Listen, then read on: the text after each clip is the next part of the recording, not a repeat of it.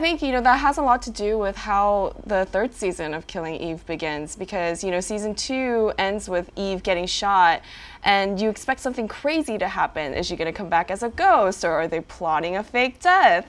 But the third season actually begins with a lot of stillness and a lot of calm and sort of the mundane drudgery that Eve is her new life. And I'm sure a lot of Korean viewers will be super delighted to see Shinramyeon and Eve making dumplings surrounded by Korean chit chat. And I wonder what it means for Eve to take herself to Koreatown out of all the places when she's really trying to recover from the physical and mental wounds of the second season. I am so pleased that you just said all that you did. because Yeah. in a way, other people just have not picked up on that. Mm. And what I try to do regarding putting Eve in New Malden, which is the largest enclave of Koreans in Europe, outside of in Europe, I should just say. In some ways, you can see that you can interpret that Eve is living a pathetic life. Right. But I did not see that at all. I absolutely saw Right. that, as you just said it, that she was retreating into a place of calm, into a place of anonymity where she could control things.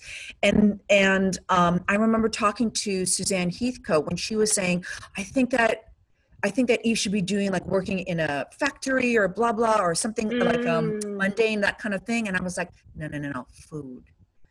Yeah. Put her in the back of the kitchen, right? Yes.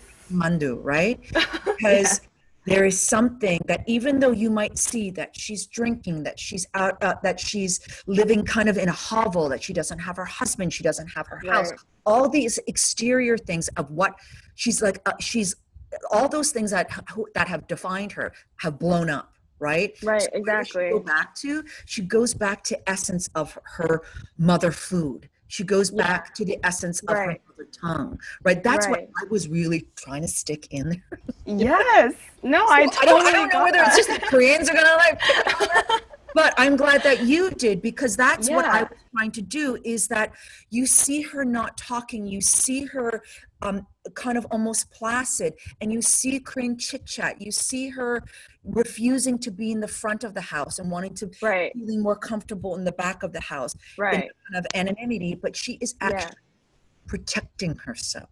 Right. Actually, I think at a moment of strength, because when she says in the first episode to Kenny, I am not coming back, Exactly. you hopefully Yeah. will understand why the episode starts the way that it is, because she needs all of that simplicity, silence, and almost solitude and alcohol, Yes. to be able to say no to him in that moment. Right. Yeah.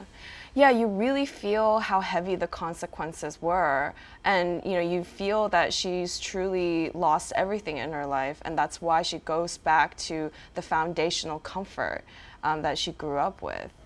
Yeah, so I thought it was such a great opening and definitely not something that I expected, but even I'm more so great glad. because of it.